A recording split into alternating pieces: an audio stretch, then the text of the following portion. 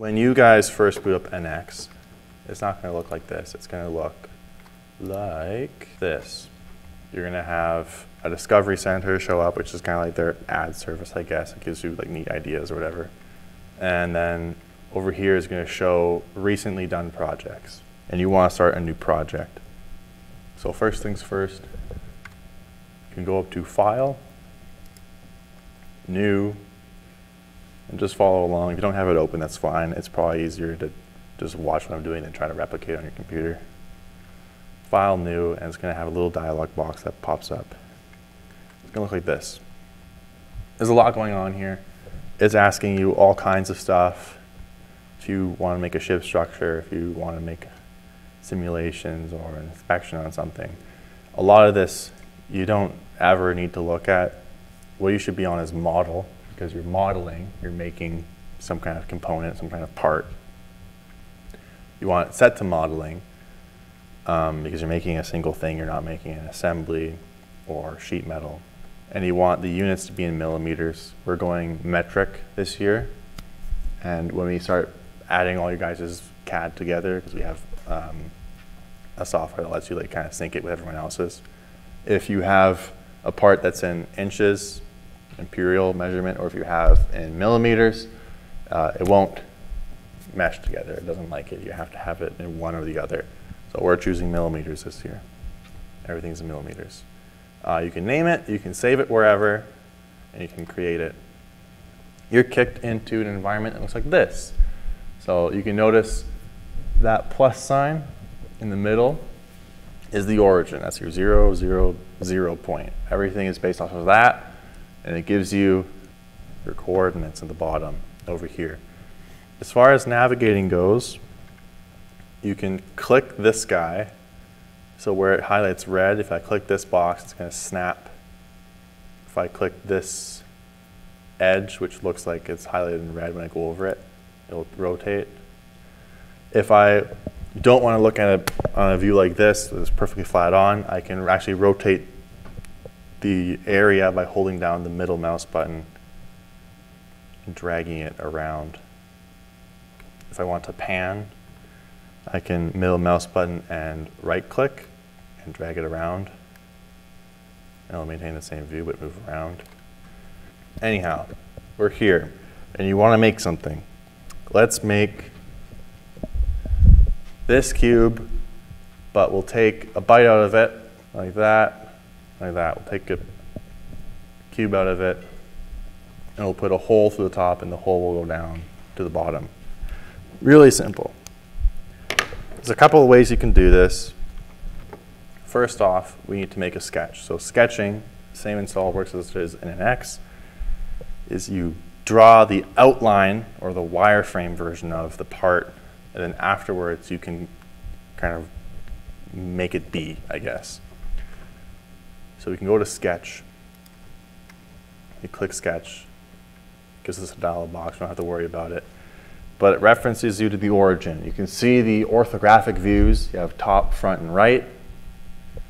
Front, when we actually make the assembly, will be in relation to the front of the car, looking head on, right being the right side, and top being top down.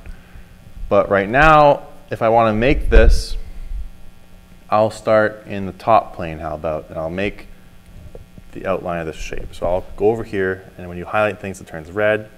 I'll highlight the top plane, and I'll click it. It'll show me which direction the sketch is going to be. When I hit OK, it's going to orient it to the sketch. And now I'm in a 2D sketch plane. There's a few things I can do. I can either draw a line to make my box. I know I'm going to have to go like this, that, over here, and then back down again. And it's kind of messy, and there's probably a better way to do this. What we can do instead is use Profile. And when you click Profile and you click around, instead of re-clicking for every single line that you make, where like this one, I click, click, click, click, click, click. Instead with the profile, oh no, go back. With the profile, every single click will continue a line, no matter where I bring it. If you make a bunch of crap like this and you want to delete it, click, left mouse button, drag, delete. It's as simple as that. You can drag it any which way, and it makes the bounding box, which you can delete with. On some software, I think it's, maybe it's SolidWorks. If you drag down, it's a delete, but if you drag up, it's a copy or something. It changes like the meaning depending on which way you drag. On an X, it's all the same. You can just go over it and then delete it all. You will have to use your delete key. Using backspace doesn't work, but just, you'll figure that out. You'll start spamming one of them, you'll figure it out. If I want to make a box or a simple shape,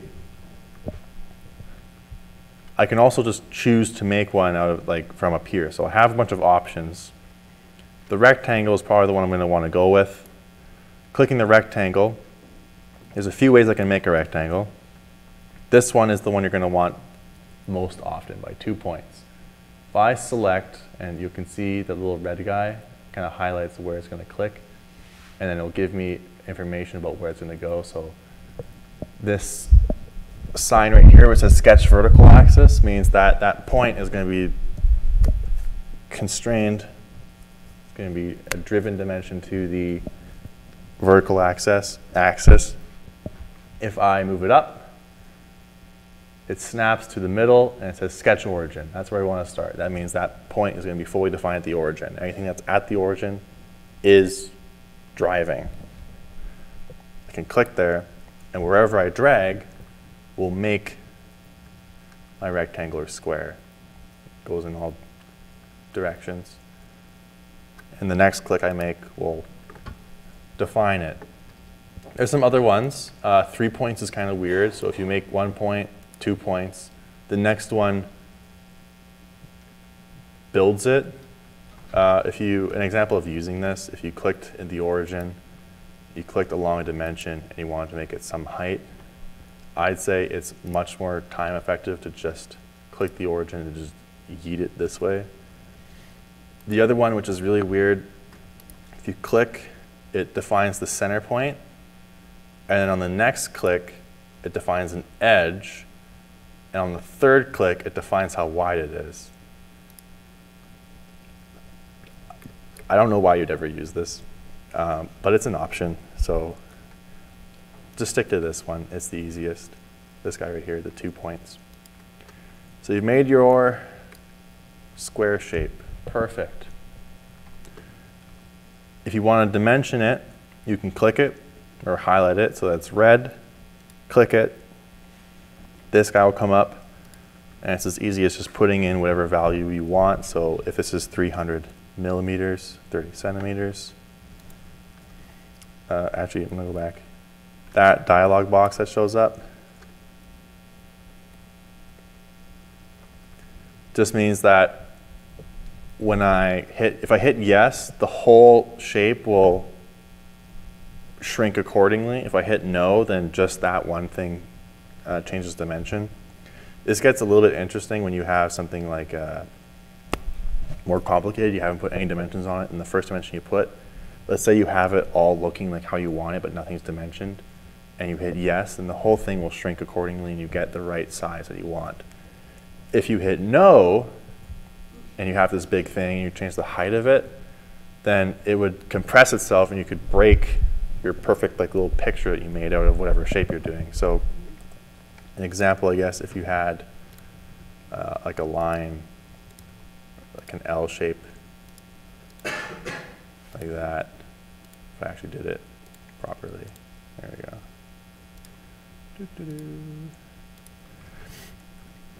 In the first dimension I said, all right, I want to make it so that this guy is 300. Do I want to size it accordingly? I say yes. It shrinks everything down a little bit. If I said no, it could break it because it just changed that one. Everything else stays the same. So just hit yes after you make your design. It makes things easier. As we did already, once you fully define it, come on, there you go. It'll be black, and it'll be good to go. Once you're done your sketch, you can go up to Finish. And Finish exits you out of the sketch plane and brings you back up to the isometric view. And there's no longer any dimensions. It's all there still, but it's just the outline. So now you have the bottom half of the wireframe. You want to make it into a cube. So in order to drag it up, it's called Extrude. So this is the options we have. How many of you are familiar with like Boolean operations? Boolean, yeah. It's like some coding experience, I'm guessing. Yeah, so you have like add, subtract, right? Intersect, stuff like that. That's where all those symbols like this and this for, yeah, that's what those are. So it's the same thing with your parts. Once you have some kind of volume and you want to make it a cube, you can extrude or add stuff to it. If we want to put a hole in it, we'd say we can subtract material through. And then there's other ones like intercept and all kinds of stuff, but those are the main ones. So I'll hit extrude because I want to make this shape bigger. When I click it, it'll ask me to select a curve. I'll choose this one. Sketches are referred to as curves. I can click it, and it'll give me some option for how much I want to extend it. I can also grab the arrow and just start playing with it. I can send it downward, I can send it upward. I'll choose, that looks like about a cube, sure. There's some other options here, which I'll get to in a second, but generally, if you want to just go off of something, there you go. You can also make it go both ways. You can play around with it. Once you're done, you can hit either apply, and you'll stay in the dialog box. You can select another curve to extrude, or you can hit OK, and it'll just exit it. If you've hit apply and there's nothing else you need to do still, you can just hit cancel, and it'll go away. You'll have your part still. So we have that. OK, I want to take this cube out. So really quick, what I can do is I can go Sketch, and I can define my planes off of the origin. Or, because this cube is fully defined, I can use one of the planes on the actual cube. So I'll take this guy, how about, and it gives me an option for like where the sketch is going to be. So in this case, if I have my axis like, or axes like this, it means that it's going to look like this, and the main cube is going to be down here. It's going to fill this area. If I clicked over here, that moves to the bottom corner, and then my cube is going to be up here. And you can kind of see, like, if I move around, it can kind of snap to different areas. This one would be this bottom quadrant. So to make it super simple, I'll go over here, hit OK. And I can still see it in the background. I can't select it at all, but it's there. And I'll just draw another rectangle, like that. And I'll finish it. I don't define it or anything at the moment. And there's a few ways I can do this. I can either hit subtract, and I can select my curve. Or no, sorry. I can select the body that I want to subtract from, and I can select, oh, okay, never mind. You can't use subtract because you need two bodies to use it. My bad. What you should do instead is you should extrude. And you should select the curve.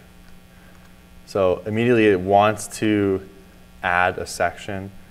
If I go this way, it recognizes that I'm going through a part, and it switches which Boolean operation it uses. So it has inferred, so it's just kind of guessing what you want. If you say you want to add something, like don't infer anything, it will add a body inside of your extruded sketch, which is weird. You just have two things that are inside the same space.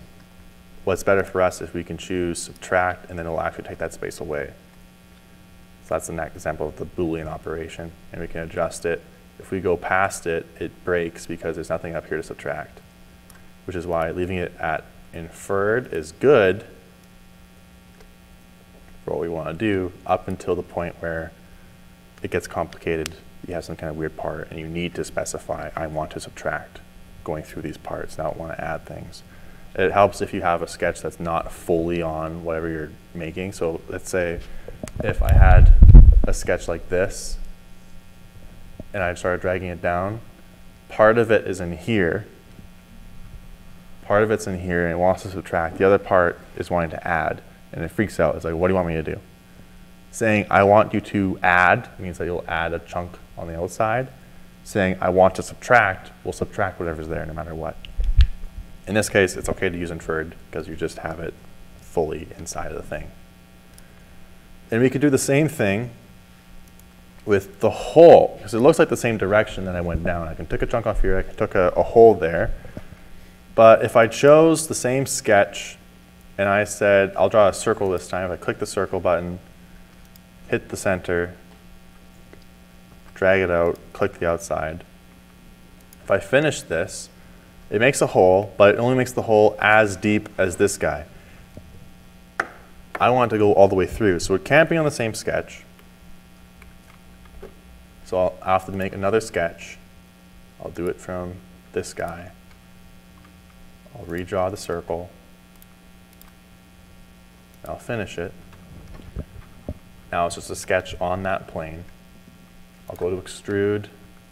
I'll start dragging it down.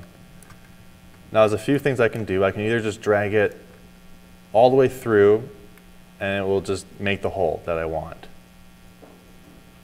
That's good. Is there a cleaner way to do this? If I had some other part later on that I'm adding and I'm starting to use this part for something else and it says I just drug it like way past the material, if I add anything to the bottom of it, it's going to make a hole going through that as well. A much better thing to use instead is changing how far the end goes to be either until next or until selected. So until next just means it'll keep subtracting until it hits some other feature. In this case, the feature would be this bottom plane. It kind of highlights in a pinkish color. It's kind of hard to see. What I could do if I wanted to define it, let's say if I had not that feature, but the next one that I wanted to subtract to, I could open it up and say until selected. So don't subtract, like don't stop subtracting until I tell you to. It gives you examples of what all of them do. It gives you different versions. But if I say until selected and I click this face, it knows that that's how far I'll go and then I'll stop. If there's something else, I can go to that face and I'll stop. I can apply it, then exit out of this, and then I have the shape that I was going for. So over here, there's a few different dialog boxes like along the side, which are really helpful. Don't worry about these three. This one is just like the last one you did. This guy just tells you what parts are in the model. So in this case, it's just a single model. So it's just the one at the top there. The next one is the part navigator, and it tells you what you've done to this part. So it knows that it defined a coordinate system, it made a sketch on the bottom, this guy in orange, it extruded it into a block, it made another sketch, it subtracted, made another sketch, subtracted. So there's quite a few things here. What we could do instead to kind of cut things down, if I got rid of those sketches and I went back into this plane,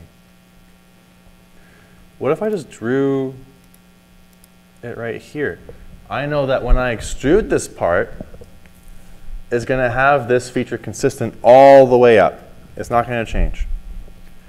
If I said I want it to be there and I finish that instead, what happens, and I can get rid of these guys to kind of show it, is as it extrudes this area that's inside. If I go back into it, you can see there's different colors. It knows that, okay, there's nothing out here for me to extrude. This is a bounding box where I'm going to extrude, and this is another area. It won't extrude that area. So you can have a lot of things if you want to put holes all over it. I'll just click like that, make a little cheese block. Oop, not that one. And I finish that, and I go to extrude it, that whole thing, it's extruded as well, and it comes up. And then anything I do after the fact, if I make a sketch on that face and extrude it down, that's how it'll subtract. So that's the basics of that. There's a few other ones that are really nice to use. So this block, like I said earlier, has a lot of sharp edges. I don't want sharp edges, I want them to be rounded. So what I can use is called an edge blend, also called a fillet, I think, on SolidWorks. I call it a fillet usually, but it's called edge blend on an X. And you can select your edge. If I zoom into it, you can see that it rounds it off. I can choose how round I want it. If I make it bigger, obviously it's going to be a bigger one. Get quite large with it. If I hit OK, it'll finish it off. I could go back into it and say I want to do more than one curve. I want to do a bunch of them.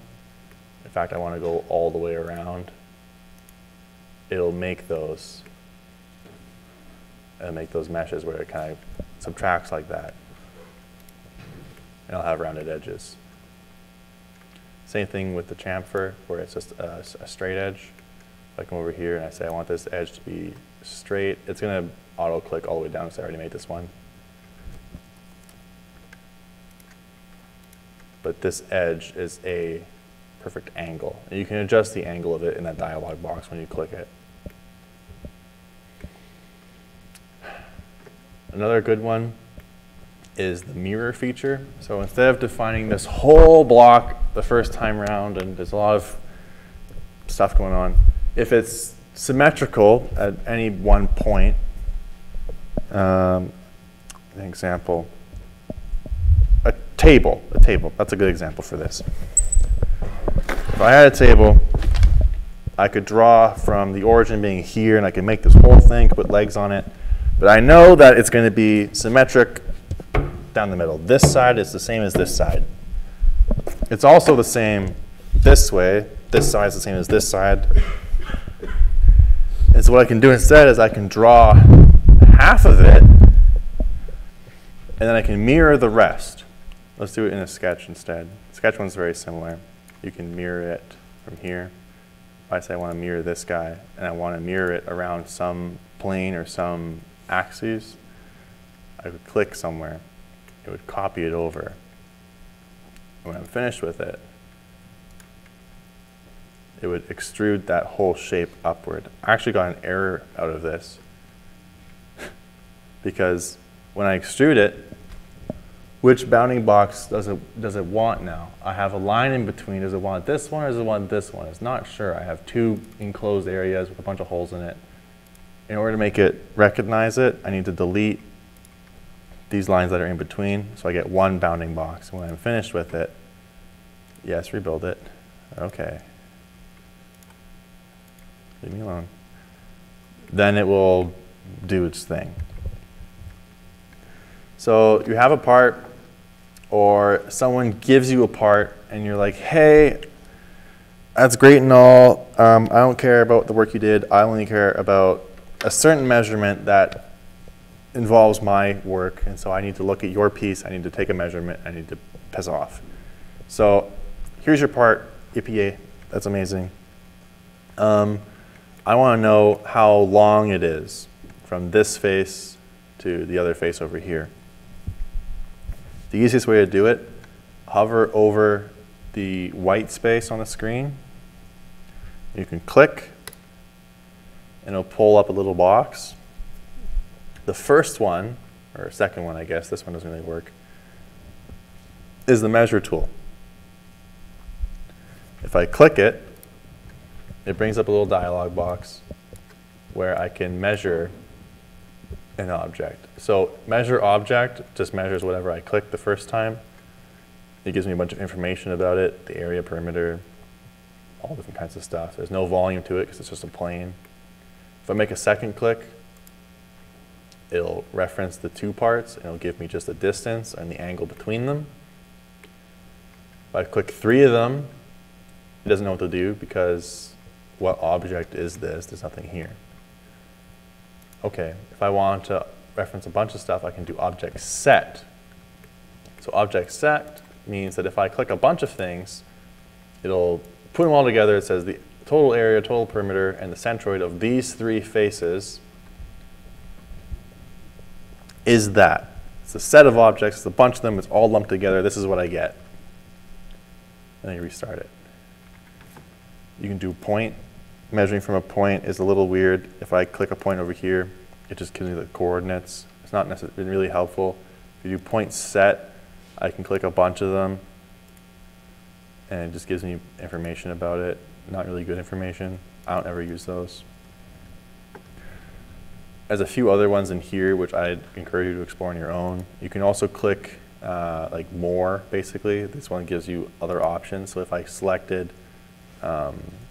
this guy and this one, maybe not, maybe this guy. Oh, right. Object set, that's what I needed. Object set, I can select a bunch of things. So it gives me more information than just the area, perimeter, and centroid. It also gives me a bunch of stuff in between. It's helpful if you have something you want to try to make like a mass calculation out of. You can define what material it's made out of in the CAD, and you can say, hey, here's a thing, measure from here to here, how much mass is in that area. That's what these guys are for. You don't always need them selected. You can see that it gets rid of it. But measuring is really helpful. Another one, again, if you just click in the white space, it gives you your last used command. And if you hit this little box, like, or the drop-down arrow, it gives you all the ones that I've used up until like the last 9 of them. You can see that I used like an edit sketch, I mirrored some stuff, I made a chamfer, an edge blend, it goes down and down. This is probably where I subtracted those circles earlier. So if you're doing a lot of stuff and you don't want to keep having to like click up here, click up here, click up here, you can just click this way and just kind of drop it down and click them from here, and that way you're just always on your mouse. There's something really nice about NX. It's almost entirely mouse-based. Super recommended you all get a mouse of some kind. Gaming mice have the most buttons, which is really helpful if you're trying to map things to it. I suggest at least 2 extra buttons on the side for forward and back. Really helps with navigating sometimes. And if you have that, and a scroll wheel, you need a scroll wheel with a button in the middle. You can do almost everything with just the mouse. I haven't had to touch my keyboard very much at all, apart from putting in dimensions. Even then, if I go into like one of the extrude options, I don't really need to. If it's a integer amount, I can drag it to what I want. So if I want to drag it to 500, I can get pretty close right there. All with my mouse, just the mouse. Instead of hitting sketch, you can hit the datum plane. Selecting a plane, it'll give you some kind of reference. So let's say I want a reference to this guy, the origin down here. It'll make a plane. I can say I want this plane to actually be out here. I want it to be like yay big. Notice how the camera cuts out here, actually. If I make it bigger, it looks like the camera has some kind of region where it will actually let me see it. It's cutting off if I go too far away. Strange. I can hit OK, and I now have another plane to work off of. So this is really weird. It's cutting off my plane, and if I zoom farther out, I pan around, it's not going to change at all. It looks like there's some kind of area where it's going to let me actually render stuff. And the same thing, if you have an issue like this where you notice your objects are getting cut off, or if you accidentally push it away and you're in the void of your CAD, you're like, I don't know where I am. You can center yourself back to your model by hitting Control F. If you hit Control F, it'll clip it back and reset the camera so that everything in your model is in view. And now there's no camera issues until I make something else that's really massive. And so what this plane does, instead of having to rely on the coordinate system or the planes of this guy, I can use this plane, which is offset from everything else I've done in order to draw something. So I'm not restricted to just having to continually kind of make stuff off of the origin. I can make a plane and then make it elsewhere, which is handy sometimes. something more complex, you can also make another datum, like all 3 planes. It's a bit more difficult, but if I need to go over here, I need to go over here, and I needed my plane to be on some kind of weird angle, I can drag it, flip it down. And what it gives me is like a fake origin. So this origin, or this coordinate system, is still related to the origin at 0, 0, 0, but it's much further away. I can manipulate it to be what I want it to be. And after I make it, I get a second origin that I can also sketch off of. So if you have some really weird angles that you need to make, if you're subtracting stuff strangely, you can use this method to just kind of plop another coordinate system that you can base your stuff off of. Everything off of it is defined, I'm pretty sure. I don't think it's not constrained, because the actual coordinate system itself constrains its location. So like the 0, 0, 0 of this coordinate system, which is away from the actual origin, once you place it and define it and set it, it constrains itself to be stuck there and won't ever change. And so anything you draw off of it will be, will have driving dimensions still. Say I want to do something really weird. If I want to make a regular shape, like a stop sign, and I know that it has angles up and down, they're all the same size, I could draw it. I could do all the lines. I could say, hey, give me a stop sign like this. It's going to look kind of rough because there's no dimensions on it. I'll define this length. I'll say that they're all equal to each other. They're all at this angle, yada, yada, yada. It takes some time to make it. There's an easier way. Instead of defining all those lines independently, once you're in the sketch, you can go to Menu over here, and you can say, I want to insert a curve. And it gives me a bunch of options. All the options that are up above, like the rectangle, circle, line, arc, and spline, which we'll get into eventually. But one of the more handy ones is some polygon. So when I put polygon, it gives me the option for how many sides I want. That has 8, does it not? Yes, it does. It has 8 sides. Not 87, it has 8. There we go. And if I select the point, and drag it out, it'll make a perfect 8-sided polygon where everything's equal. I can select the position that I want it. It's good if you're modeling bolts, although instead of modeling bolts, you can just go to some other website that has like a catalog of them, and you can just download the CAD from there. But if you have to model something that is a regular shape, you can just click it from here. It gives you a bunch of options. If I need to make like a 12-sided shape, I could click somewhere. And it gives me a perfectly 12-sided shape. I can go down to 3 is the minimum. It gives me a perfect triangle somewhere, equilateral triangle. If you have a bunch of sketches like this and you say, hey, I want to have a rectangle with this weird lumpy thing on the side, but my sketches don't line up. And if I delete this guy, this line, now the sketch is open and it gives me errors because it's like, what on earth are you doing? Instead, you can use trim. Trim is super helpful. You can make your basic shapes, and then you just click and drag, and this guy will cut whatever you go through. So if I click and drag here, it will delete those lines until it meets something. So if I go here, it deletes that guy. I can kind of just keep going around until it's all done. There's still a bounding area in here, not quite here yet, so I need to get rid of these 2 lines. Instead of deleting this whole line, I can use the trim function, just go like that. Get rid of it. And now it's one area. So if I extrude this, it's going to be one shape instead of having to draw like a weird rectangle in this. I can just draw the rectangle, draw this 13-sided shape, and then just cut it apart afterwards. Really helpful. I think that's all I have for basic stuff, if you guys want to go. I don't think there's anything I'm missing. If I am, then I'll just mention it at another thing like this. But yeah, that's kind of the basics of it. Have fun.